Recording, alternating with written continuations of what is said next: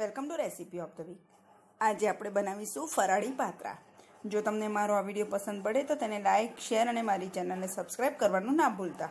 આપણે નોર્મલી અળવીના પાનમાંથી ચણાના લોટવાળા પાત્રા તો બનાવતા જઈએ છીએ, તો આજે આપણે ઉપવાસમાં ખાઈ શકાય એવા પત્તરવેલીના પાન એટલે કે પાત્રા બનાવવાના છે। તો એના માટે મેં 100 ગ્રામ આ રીતે અળવીના પાન એટલે કે પત્તરવેલીના પાન લીધા છે।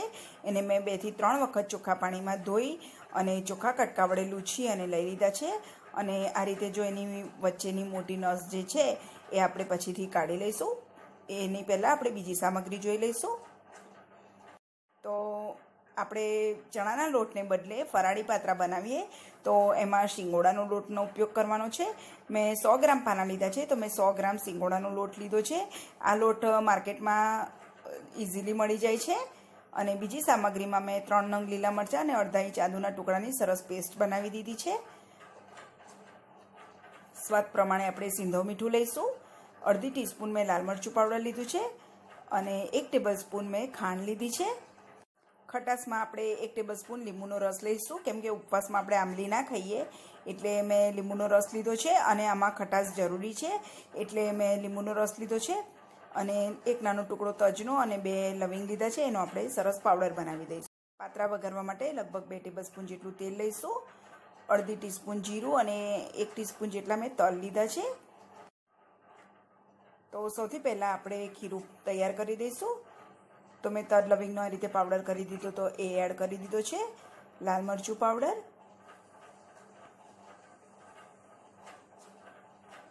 સ્વાદ પ્રમાણે સિંધવ મીઠું, ખાંડ, ગળપણ, ખટાશ અને મીઠું તમે તમારા ટેસ્ટ પ્રમાણે લઈ શકો છો।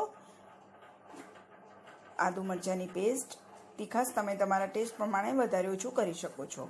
લીંબુનો રસ, આ બધું સરસ મિક્સ કરી દઈશું। બહુ ઓછા ઇન્ગ્રીડિયન્ટ્સમાં ફરાળી પાત્રા બની જાય છે અને ટેસ્ટમાં પણ બહુ સરસ લાગે છે। સરસ મિક્સ કરી દઈશું અને પછી થોડું થોડું પાણી એડ કરી આપણે એનું થોડું ઘટ્ટ એવું ખીરું તૈયાર કરી દઈશું। બહુ પાતળું ખીરું તૈયાર નથી કરવાનું, થોડું થોડું કરીને જ પાણી લેવાનું છે।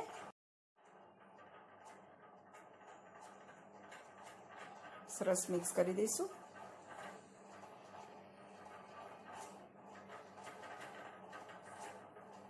સિંગોડાનો લોટ જે નોર્મલી માર્કેટમાં એકદમ ઝીણો મળે છે એ જ લોટ લીધો છે। હજી થોડું ઘટ્ટ લાગે છે તો 1 ટેબલસ્પૂન જેટલું પાણી હજી રેડીશ। અને આ રીતની આપણે કન્સિસ્ટન્સી રાખવાની છે। ખીરું ઓગાળી અને આપણે એને સાઈડમાં મૂકી દઈશું અને પછી આપણે જે અળવીના પાનને ધોઈને લૂછીને તૈયાર કર્યા છે એમાંથી આપણે ઉપરની જે જાડી નસ છે એ આ રીતે કાઢી લઈશું ચપ્પા વડે।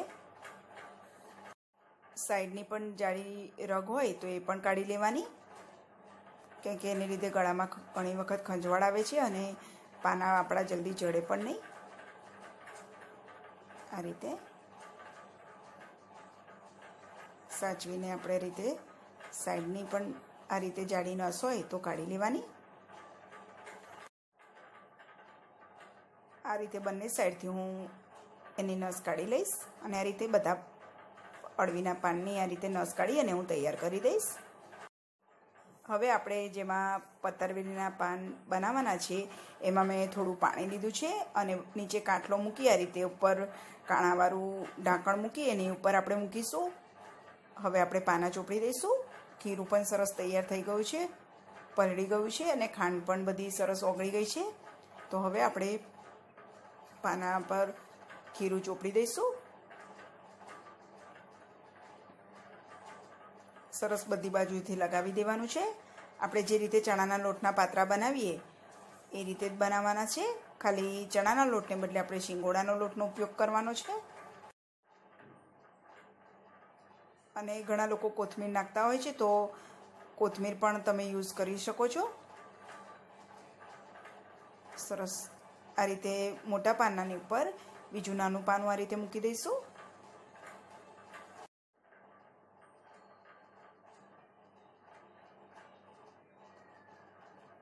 આ રીતે આપણે સાઈડમાં ફોલ્ડ કરી દેવાનું છે બંને બાજુથી અને એની પર પણ થોડું થોડુંક આપણે ખીરું લગાવી દઈશું।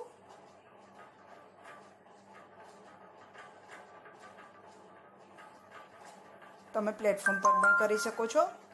આ રીતે આપણે સરસ ટાઈટ રોલ વાળી દેવાનો છે।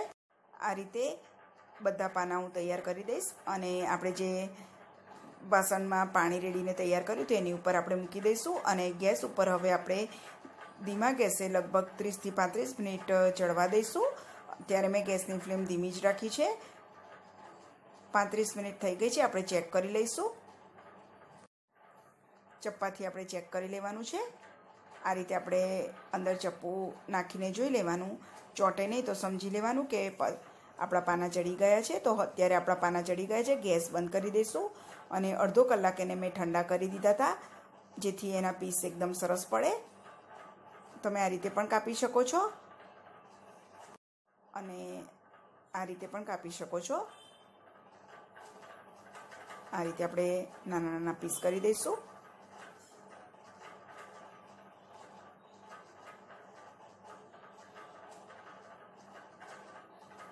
આ રીતે મેં બધા રોલના ટુકડા કરી દીધા છે। તો હવે આપણે પાના વઘારી દઈશું। પાત્રા તાવડી ગરમ કરવા મૂકી દીધી છે।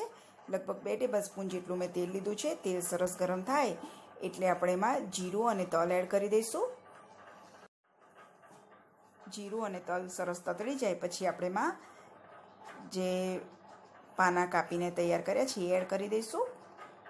જીરાને સરસ સાંતળી દેવાનું છે।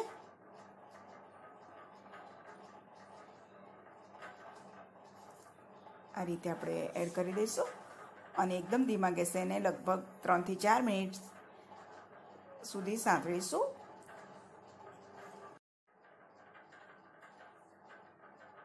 જન્માષ્ટમી પર તમે એક વખત આ પાત્રા બનાવવાનું જરૂર ટ્રાય કરજો, ટેસ્ટમાં બહુ સરસ લાગે છે। લગભગ 3 થી 4 મિનિટ આ રીતે આપણે એને હલાવતા રહીશું।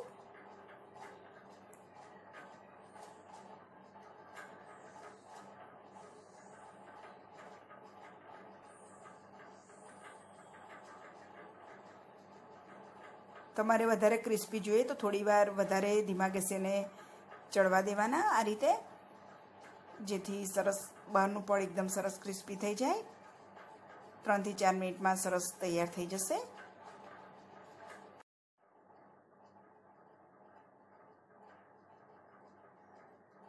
પાના આપણા તૈયાર થઈ ગયા છે, ફરાળી પાત્રા તૈયાર થઈ ગયા છે। તો હવે આપણે ગેસ બંધ કરી દઈશું અને એને સર્વિંગ પ્લેટમાં લઈ લઈશું। તો તૈયાર છે ફરાળી પાત્રા।